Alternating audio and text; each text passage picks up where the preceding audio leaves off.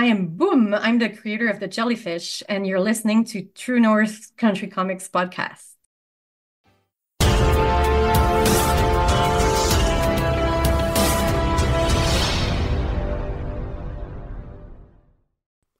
Welcome to the True North Country Comics podcast, dedicated to promote Canadian comic book and graphic novel creators and supporters. I'm John Swinimer. On this episode, I chat with Boum about her new graphic novel, The Jellyfish, from Pow Pow Press. This podcast is available on Apple Podcasts, YouTube Podcasts, and YouTube Video. Please like and subscribe to that video channel. Hailing from Montreal, Boum holds a bachelor's degree in animation, and she's seen her short films travel around the world. Since 2011, Boum has dedicated her time to creating comics. Her many works include A Small Revolution and her long-running award-winning series Boumeries. She has a husband, 2 daughters, 2 cats, and a long to-do list. Her most recent work is a graphic novel, The Jellyfish. The Jellyfish is the story of Odette, a 20-something-year-old with their own place, a steady job at a local bookstore, an adorable pet rabbit, and a budding crush on one of their customers. But Odette is haunted by something only they can see, a jellyfish that's floating in their eye, blocking their vision. It's a seemingly minor annoyance until the jellyfish starts multiplying. The Jellyfish is described as a tour de force of graphic storytelling, a powerful, occasionally terrifying story of facing the thing that we fear the most and finding a light to guide us through the darkness. So, without further ado, here's my chat with Boum about her new graphic novel, The Jellyfish, from Pow Pow Press. So, Boum, thank you very much for taking time to chat with me. Thank you for having me. I appreciate your time. Before we get going with all the questions, I would like to know, what are you reading today? What's on your bedside reading table?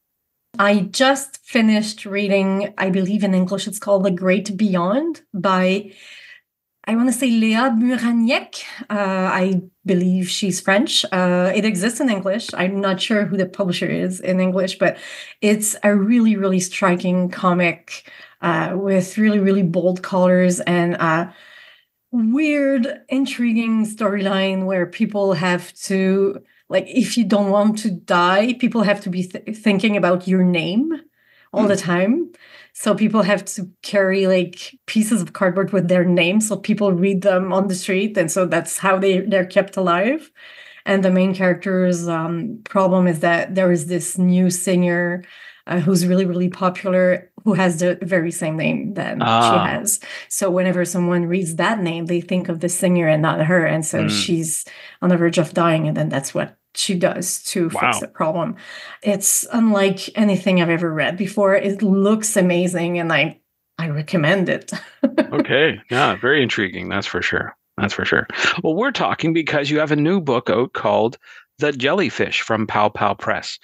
For those who aren't familiar with it, I wonder if you could talk a little bit about the story. Sure. It's the story of Odette, who is in their early 20s. They're a bookstore clerk. They're a university dropout. They're, at the very beginning of adulthood, where you're looking for, your independence, trying to distance yourself from your parents and that kind of thing. But at the very beginning of the book, Odette is diagnosed with a jellyfish in their eye. So there's a jellyfish swimming around in their vision. The reader can see the jellyfish as well, but nobody else in the book except Odette can see it. So I don't want to, say too much, because it's very hard not to spoil the book. Yeah. It's a story about disease. It's a story about the grief of a previous life and the importance of a chosen family and friends and friendship and love and that kind of thing. Yeah. Yeah, that's a lot. Yeah, it's a lot. Yeah, for sure. Typically, the books that you've done in the past have been about your family and your kids and all that sort of good stuff that goes along with it. I was wondering, what inspired you to create this particular story? It's a little bit different from what you've done before. Yeah, it's not my first venture into fiction, because I wrote A Small Revolution in 2012, which was then released in English in 2017, if I am not mistaken, from Soaring Penguin Press. So that was fiction, like complete fiction. This, in French, we have autofiction, which is kind of a mix of some autobio and then mixed with like things that aren't real, that didn't happen in my own life. So the jellyfish is kind of that. So basically, I had eye diseases for a long time, and I kind of didn't really know what the problem was because no one was able to like diagnose anything in particular, and they kept being like, oh, you've had some kind of inflammation, you probably have scarring in your eye. And I could see some kind of blob in my vision in my right eye, which moved like a jellyfish. So I had this weird blob that floated around in my vision, and I would say I have a jellyfish in my eye because I had no other name for it. Nobody knew what disease it was, so I didn't have a name for it. So I was like, it's a jellyfish. And then the story practically wrote itself. I was like, how easy would it be to write a story about a character who has a literal jellyfish in their eye? It almost was an animated short because I used to be an animator. I used to work in animation. And I pitched it to the National Film Board for some sort of call for submissions they had back then. And I was one of 3 finalists for a project called The Jellyfish, which was a 5-minute film. And it was the same premise, but in the, a very light version, very short version. So I wasn't selected, which is good because the book I made out of that idea is much better than the film would have been. I also have, I had 12 more years of experience of storytelling under my belt. So it's much better. So it's a good thing. Do you ever think you might revisit that animated type of style in the future? I'm not sure. I haven't animated in 12 years. And I figured out that what I enjoyed the most was telling stories through drawing, and comics checks all the boxes for that. And it's also probably, they're not easier to do, but they're more doable as a one-person team. Right, exactly. Than animation is, because animation I could animate the whole thing, but then what about the sound? What about the music? That's the kind of thing I can't really do by myself. So I feel like comics is more approachable, and now I've had I have a comics cartoonist career now. Right. So I feel pretty comfortable doing what I do, and I really enjoy making comics. Maybe one day I'll go back. Okay. What I liked the most in animation was actually storyboarding, which will surprise no one. Yeah. So, it's kind of the same. Sure. Now, what do you hope readers will take away after reading The Jellyfish? Is there something you hope that they draw from your story that will do something to them? There's multiple subject matters in The Jellyfish, but one of them is how people can be battling invisible chronic diseases or, whatever. And you just don't know. People would, like, even my husband would forget that I had this thing in my eye. And then randomly one day he'd be like, do you still have your jellyfish? I'd be like, yeah, of course. You don't get to think about it every single day of your life because it's not in your vision. You don't get to think about like that thing in your eye. So he would forget about it. And so it hit me that I want to make the readers understand what it's like to have some sort of condition that you can't not think about. And I also wanted to stress the importance of surrounding yourself with people who support you and love you and that kind of thing. And yeah, I think that's it. Okay. That makes sense. Sure, absolutely, absolutely. Now, I understand your book was originally published in French, and now it's available in English, which is great. So more people can enjoy it. I was wondering, did you have any challenges in the translation process? There were some challenges. It's the first time I don't translate my work myself. I speak English, but I am not an Anglophone, so my English is not the best that there could be. I tend to be very literal, especially when I take like a French sentence and then I try to put it into English. I'm not always the most creative translator.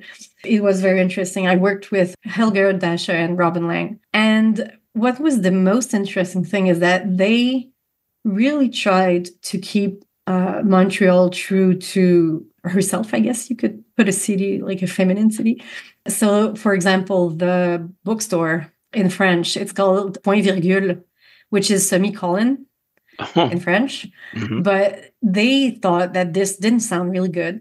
Like the first thing, it didn't sound good, but also it was not like you're in Montreal. Probably most of the stores are gonna have French names, or something, maybe some English and then French underneath. And so they suggested apostrophe because it's a bilingual word. It's the same word in French and English.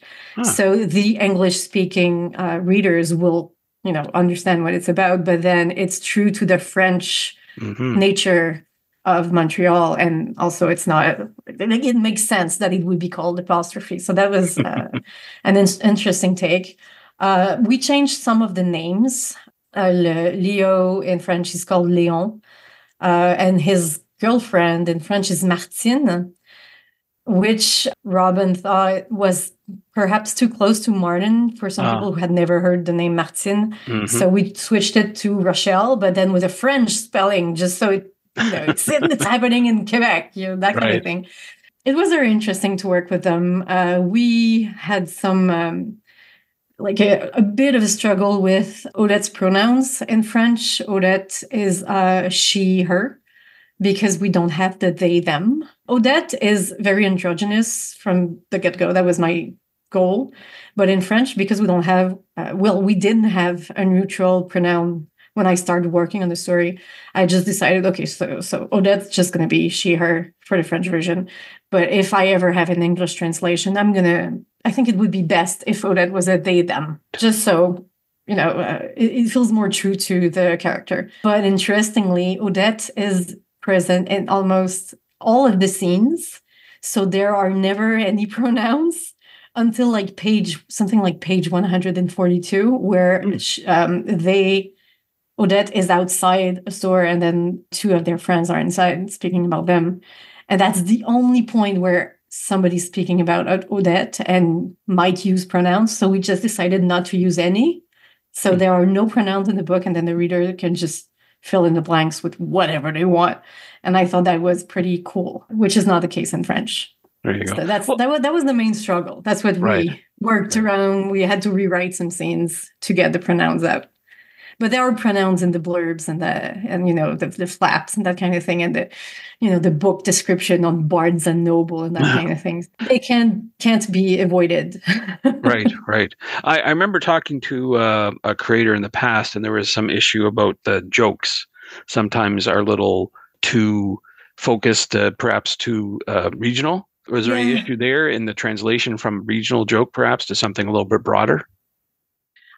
There is one instance where Odette is talking about how they had a pet that was named Rasputin when they were young, and then now they have a rabbit called Napoleon, just to keep with the historical figure theme.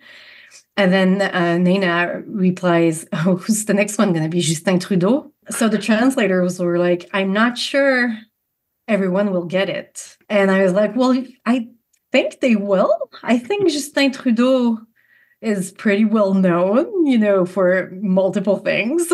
At first, because he was supposedly good looking, and then because he did some, other things. But the translators were insisting they wanted to have some sort of Genghis Khan, that kind of thing. Like, no, it defeats the purpose, because the point was to name somebody who's probably won't mark history as much as Napoleon, that kind of thing. Like Justin Trudeau is kind of, he didn't do anything great. Well, I think he didn't do anything great. I don't know how history will remember him, but we decided to let it be. So the joke is the same. I almost put Donald Trump, but it was, I don't know, not everyone agreed. So let's just keep the original joke. I think it's fine. Sure. Well, let's talk about the creative process. I'm curious to know what tools you use to create your book. It's a first for this one. There is no paper involved at all. This is my 16th book, and I've always had some sort of paper stage, either for, pencils or inking. But I don't think I said this while we were recording, but when I began working on the book, just right after I had signed with my publisher, I lost my eye. So because I've had eye diseases, it eventually ended up in me losing my right eye. And so because I have one working eye, the perception of death is affected. And so drawing on paper is kind of weird now. It feels like I can never draw exactly where I want to. It's like I think I'm going to draw that line there, but then it's like slightly to the right or something. So it's really annoying on top of being, it's like I can't focus. I get headaches. I get dizzy. And so it's not super fun anymore. To sign a book, like doodling in a book at a signing, that's fine. I don't get to draw, for long enough that it becomes a problem. But to draw an actual comic page, I don't know if I'll ever be able to do that again on paper. So once all that eye thing had settled down and I wasn't like spending every single day in the hospital to try to save it, which didn't work, I decided to go for the iPad. So I penciled the whole thing in Procreate on the iPad. I inked it on the computer in Clip Studio Paint, which I really, really enjoy for inking. It's really quick. I really like it. And then I would bring it back into Procreate for the shading, which is with these really, really nice watercolor brushes that they look real. They feel real. I can't do like real watercolors. I've never been able to do, and I kind of feel like I can do them. So yeah, so it's a weird mix between iPad, computer, iPad, and then I would bring it into Photoshop for the lettering. Okay. So yeah, it's a lot of steps. But and also my computer was very, very old, and I had to transfer my files using like Google Drive, and it was really complicated. It's fixed now. I have a new computer now. That's Everything good. I have a better system for the next book. Right. So besides this podcast that we're doing right now, I'm wondering, what other plans do you have to promote your book? What will you be doing? I have a bunch of interviews coming up, but I have a pretty big spring, I would say. Next week, I'm headed to the Comics Festival in Quebec City, Quebec BD, but that's for the French version of the Jellyfish. But then the week after, I'm in Moncton, New Brunswick, for the Fry Festival. And I thought I was gonna, because it's bilingual, so I was going for the French version, but I've learned today that they might have the English version ahead of its launch. So I haven't even seen the book in English, so I'm going to be pretty happy if they do have it. But then coming up right after, like a few weeks after, it's TCAF in Toronto, so I'm going to be at TCAF. The week after, it's VanCAF in Vancouver, and I'm going to be going with Pow Pow Press. Nice. And then a week after that is the MCAF, so the Montreal Comic Arts Festival. So I'm back home, but it's still, MCAF is the busiest event for me. It's always my craziest, busiest event of all. I really like MCAF, but having it like third of 3 calves. I'll be calved out, but it's gonna be fun. I have nothing planned in June. Thankfully. There you go. Chance to relax. But MCAF is always fun. I always like going there, and I'm looking forward to attending this year as well. So lots of good stuff on the go, for sure. Yeah, hopefully we get good weather. Yes, of course. Now, this book, The Jellyfish, is technically in the past. It's done. Yes. So I'm wondering, what other projects do you have on the go that you can talk about?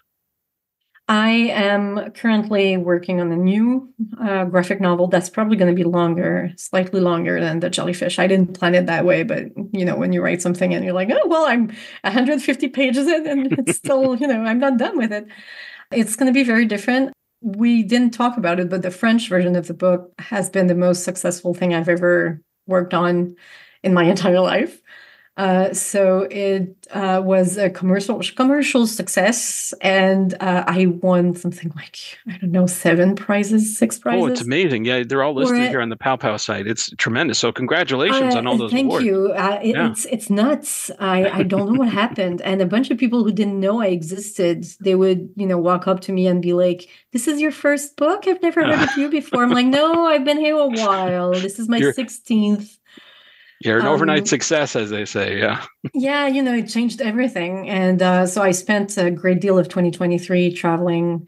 I went to France twice to promote the book. which is insane to me, twice within 6 months. And so, like, I feel a really, really huge amount of pressure for the next one. Like, it's a privilege, and I'm really, really glad the book got as much success as it did. But I am anxious about what's next. I'm like, the next one's going to be crap.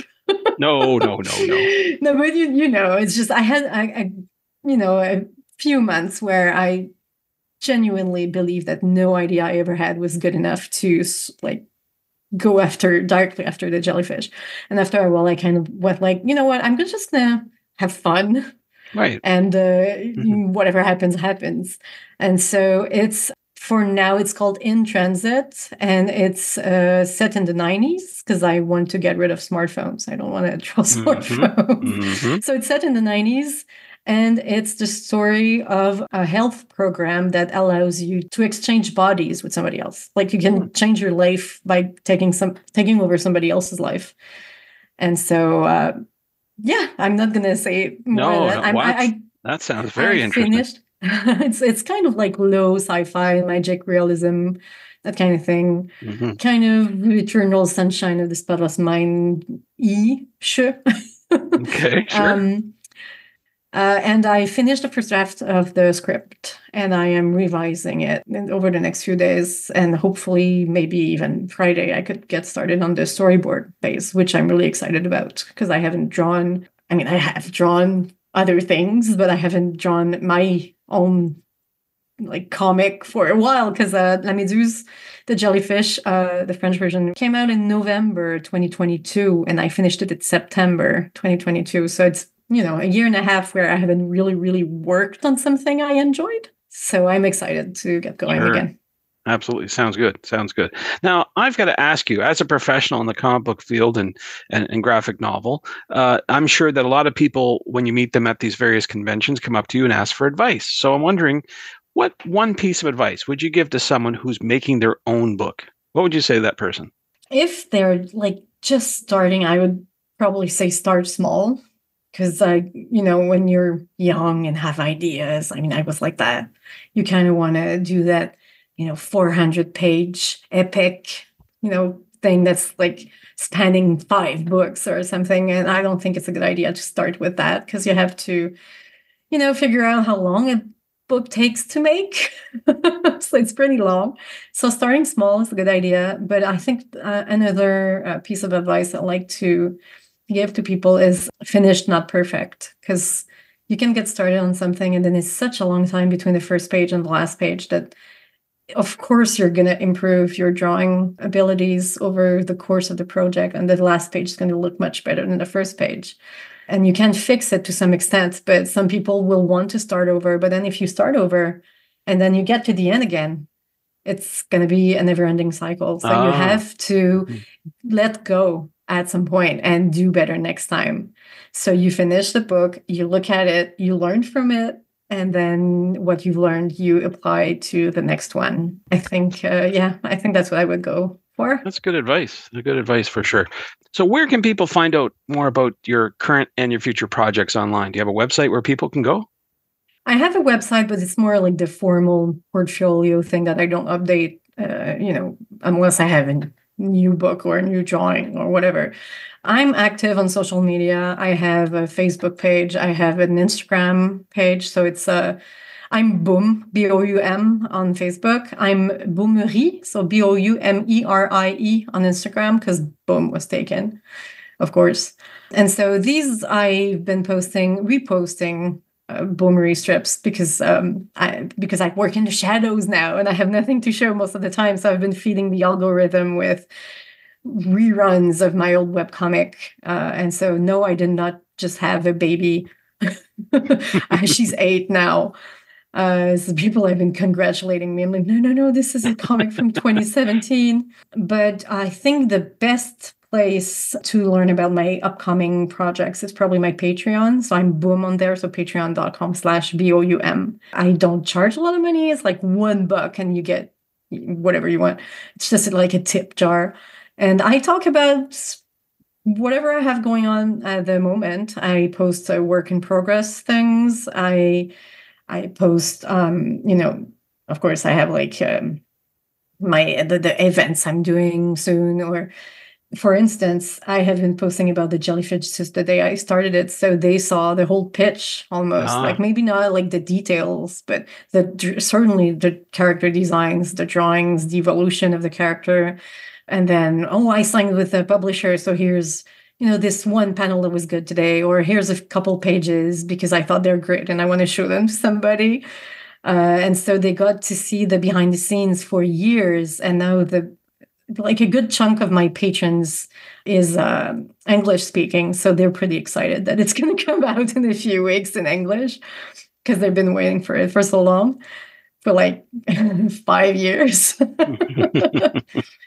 So, yeah, I think Patreon would be the way to go. It's kind of like a really detailed blog where I just explain how I work. And like I recently made a post about how I write scripts for comics. So I think I hope it's interesting.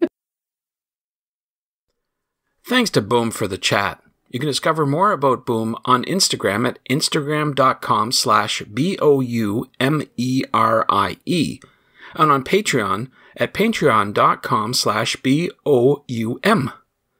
You can discover the Jellyfish on powpowpress.com. And thanks to you for listening to the True North Country Comics podcast. If you haven't done so already, please subscribe to and like this podcast on Apple Podcasts. Remember to check out the TrueNorthCountryComics.com website. True North Country Comics is now on YouTube. Please like and subscribe to that video channel and hit the notification button. You can follow along at True North Country Comics on most social media sites.